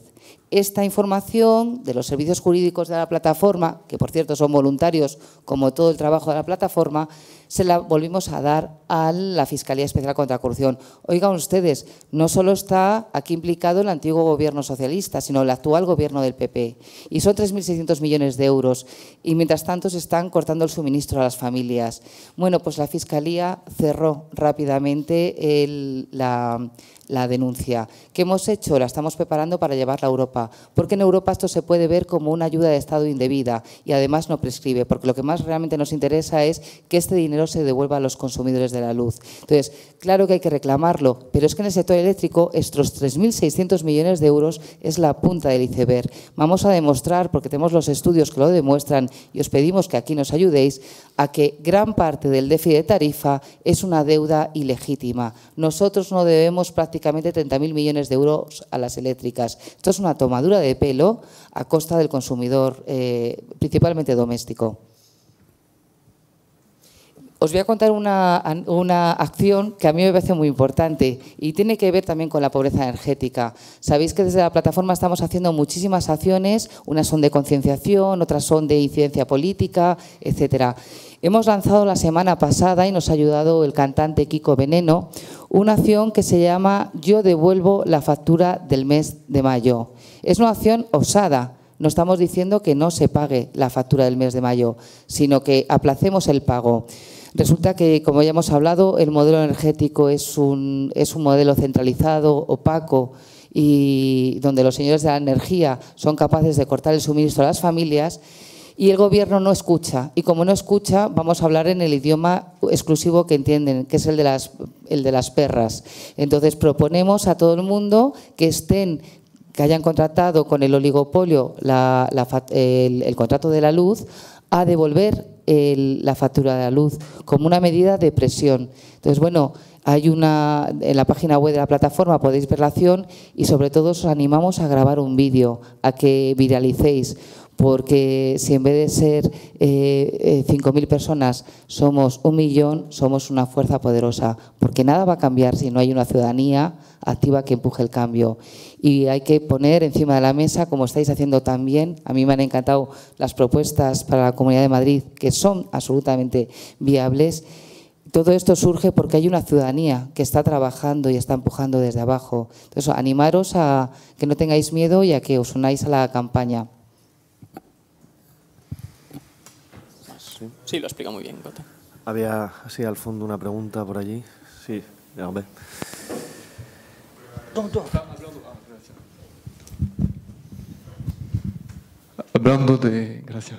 Hablando de la sociedad civil, existen iniciativas que consisten en reciclar el cristal para financiar, por ejemplo, los trabajos, o también recuperar los papeles para los sistemas de calefacción, pero por una ciudad, y que destacan, liberan dinero, como es económicamente eficaz. Tenemos este tipo de propuesta para, como decir, llegar hasta al número, a los ciudadanos, y hacer que el número puede, con poco cristal, con poco papel, pero con el reciclaje, tenemos un modo para también educar a los comportamientos, ¿no? Que cambiarán poco a poco, pero con el número puede ser rápido. ¿Tenemos ese tipo de iniciativas? Bueno, ¿tú quieres? Sí.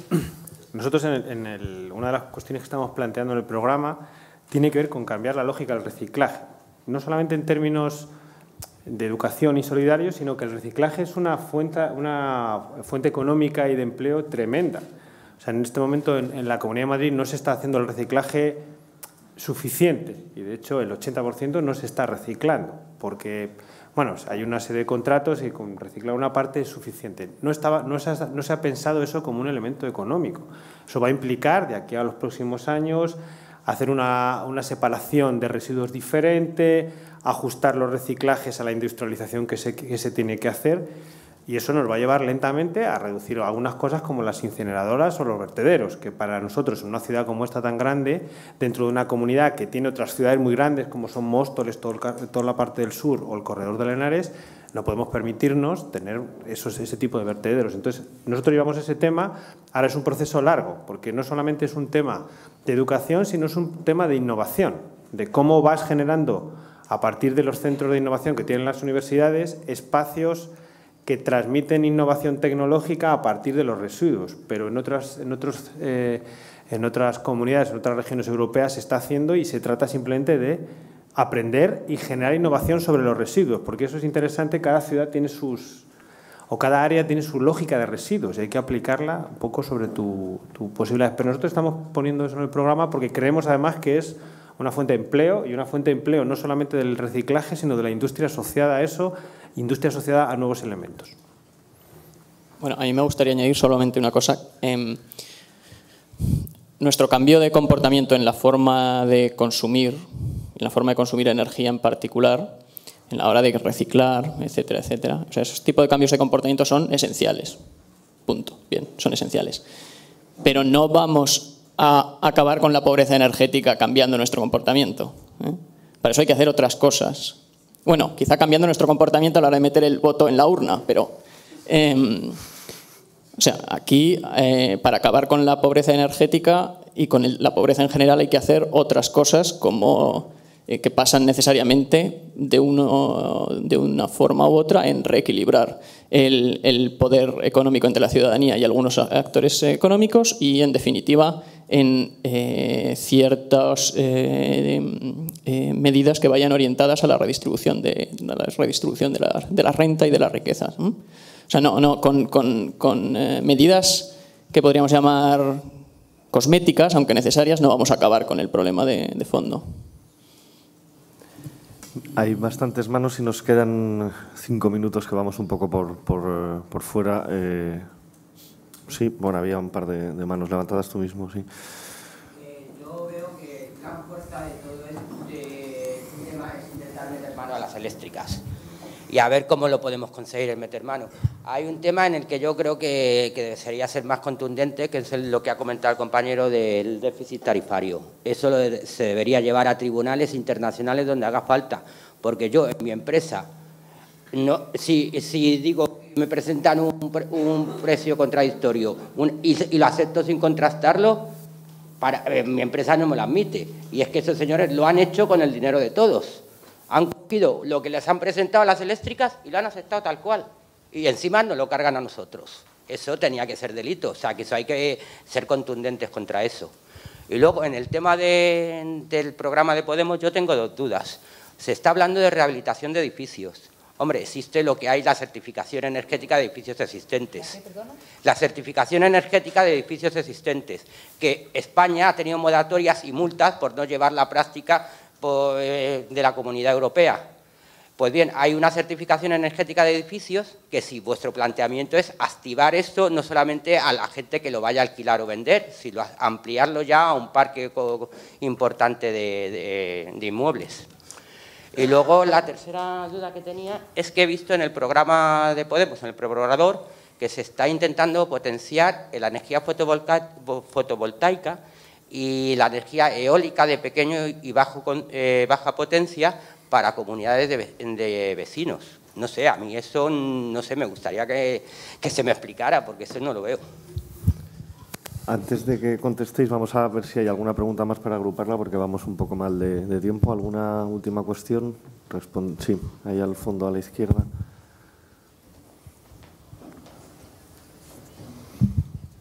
Sí, voy a ser breve.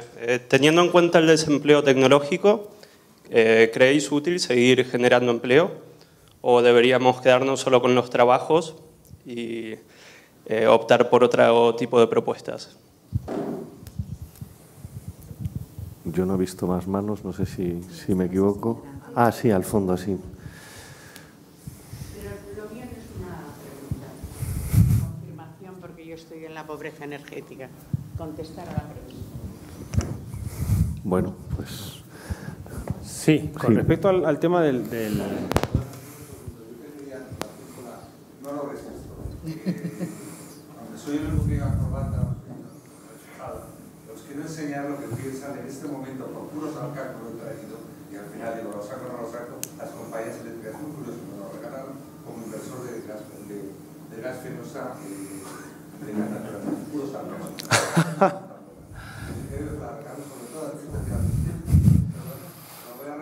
Porque es que cuando la recibí me pareció decir, bueno, me la dieron en pleno invierno y me pareció un sarcasmo, se lo dije, al de Relaciones Institucionales de Fenosa. Y quería que lo supieras porque creo que no se ha sabido. Este regalo es un regalo institucional de gas natural Fenosa y no sé si lo sabíais. Y además viene, antes un segundo, y además viene una carta acompañada de que puedes pedir un crédito en Cofidis o similares si no puedes pagar las cosas. Bueno, es alucinante. Claro. Yo te invito con esa manta que cuando hagamos las concentraciones de pobreza energética en Sol, te vengas con la manta y así protestamos más. Vamos, yo os la regalo porque, vamos, realmente no la necesito, pero me pareció de muy mal gusto. Nada más simplemente era enseñaros y mostraros un poco el feeling que tienen incluso al hacer los regalos promocionales en este momento las compañías eléctricas, ¿no? Nada más y gracias. Bueno, contestamos brevemente. Sí, yo con respecto al programa y lo que estamos planteando es, en la Comunidad de Madrid, en las zonas urbanas y rurales, hay una posibilidad real de implantar el fotovoltaico masivamente. O sea, hay en las zonas urbanas, tanto Madrid como estábamos hablando, Móstoles, Getafe, Alcalá de Henares, Guadarrama, hay posibilidades en los tejados, no en todos, sino en aquellos que se puede, los que están bien orientados, los que se pueden colocar, montar paneles fotovoltaicos no pensados sobre cada vivienda, sobre cada edificio. Eso se podría amortizar entre 6 y 8 años, depende de lo que se esté gastando en cada edificio, y eso te permitiría en 6 o 8 años poder tener la energía doméstica gratuita y haber generado una industria y un empleo a partir de eso enorme. Y tenemos que pensar no solamente en la Comunidad de Madrid, sino en los 45.000 millones de euros que pagamos de consumos de compra de energía externa que España está pagando para comprar. O sea, podríamos plantear eso en esa dirección. En eso es lo que estamos pensando. En las zonas rurales, los dos grandes consumidores de energía eléctrica son Adif y las comunidades de regantes. Entonces, con paneles fotovoltaicos sobre las comunidades de regantes, en 3 años se podían generar, se amortizan los sistemas fotovoltaicos para utilizar el agua, en 3 años. La energía de los regantes está entre el 30 y el 40% del precio final de lo que, como venden ellos la producción agraria. O sea, entrarías en una lógica diferente de trabajo, o sea, podrías generar unas sinergias que permitiesen otro tipo de movimiento económico y de economía activa. O sea, no estamos hablando de cosas, me perdonáis la expresión, perroflaut, estamos hablando de un planteamiento económico, de un modelo productivo diferente, de un modelo energético pensado en una transición energética que tenemos que hacer, adaptado a las personas que están en Madrid. Pensad que cuando hablamos de parados no estamos hablando de cualquier cosa, estamos hablando de personas, y el tipo de paro que nosotros tenemos es mucha población que fue arrancada de la formación con 16 años para empezar a construir y que es de vuelta con 32 y que tiene una formación baja. Esas son las personas que tienen que colocarse, las que tienen que tener empleo. Entonces tenemos que pensar un modelo de innovación que se adecue a nuestra gente. O sea, no es un modelo de innovación para que vengan ingenieros australianos o hindúes a desarrollar cosas que luego se van a hacer en Silicon Valley, que eso no está mal, pero no estamos pensando en eso, estamos pensando en una innovación que permita a la gente de aquí que están sin trabajo poder trabajar y sobre todo que no se vayan los nuestros y las nuestras y que los que se han ido puedan regresar a desarrollar su región. En eso estamos pensando y la energía fotovoltaica en esa idea es fundamental y los pequeños generadores eólicos en las zonas rurales funcionan de maravilla y en otras zonas de Europa están siendo implantados. Y nosotros hasta hace 4 años que se amagó con la ley de balance neto de que no podías hacer, éramos una potencia mundial en el desarrollo de lo fotovoltaico y de las energías con el viento. Entonces, lo eólico, no entiendo por qué no podemos recuperar eso y desarrollarlo masivamente. Eso nos haría un polo de investigación e innovación industrial y de posibilidades muy grande a nivel de la Unión Europea. Estamos un poco fuera de tiempo, pero bueno, si quieres simplemente rápido, abundar en lo que decía José Manuel, porque como ha mostrado esta persona del público extrañeza en cuanto a lo de la microeólica y los paneles fotovoltaicos en viviendas, me ha parecido curioso que mostrase extrañeza, porque el único motivo por el que no se ha desarrollado masivamente en España, como bien decía José Manuel, es porque pende sobre nuestras cabezas la amenaza de un borrador que está... de un borrador de Real Decreto que está en algún cajón del Ministerio de Industria, que penaliza fuertemente el autoconsumo y la generación distribuida. Es decir, en España bastaría con no obstaculizar el autoconsumo y la generación distribuida para que se desarrollase masivamente. O sea, no es ninguna idea exótica. No, sí. No. Y yo por la última, y ya prometo, Jorge, que no hablo más. El otro día en una reunión con productores de renovables nos decían que con el amago del borrador, ellos que producían, no es que instalaban, producían paneles en España, lo que están haciendo es producirlos fuera y los están instalando en Alemania y en Arabia Saudí. O sea, es inaudito que lo que tendría que servir para desarrollarnos a nosotros, que hemos generado esa tecnología y que tenemos las posibilidades potenciales de poder hacerlo, lo estemos haciendo en Alemania y en Arabia Saudí. Entonces, simplemente ser un poco más sensatos, pensar y ver el potencial que tenemos para la industria y para el empleo. Vale, yo quería terminar diciendo que, bueno, por supuesto, comparto la visión de Podemos del desarrollo en la Comunidad de Madrid de fotovoltaica, de miniólica y, por supuesto, de térmica para el agua caliente sanitaria y para la calefacción. Lo que hemos visto es que hay un imperativo energético tenemos que transitar a un modelo limpio, libre de CO2, que nos permita además que sea democrático y que además nos permite que sea un modelo solidario. Y yo vuelvo a repetir mi frase mantra: nada va a cambiar si no hay una ciudadanía activa que empuja el cambio. Así que yo os animo a que esto lo metáis en vuestra agenda personal y colectiva, a que trabajemos todos por una política energética sensata y que desde luego sea inclusiva con las personas que lo están pasando peor, porque es inadmisible esta lacra social cuando tiene absoluta solución. Pues, bueno, muchísimas gracias a los tres, a José Manuel, Iván, Cote. Vamos a hacer una pausa de 3 minutos, 4, por aquello de que sé siempre que hay fumadores y fumadoras que lo pasan mal. Y empezamos inmediatamente después con una mesa sobre el plan de choque contra la pobreza y la desigualdad, sobre la renta garantizada y las políticas de empleo en 3-4 minutos. Gracias.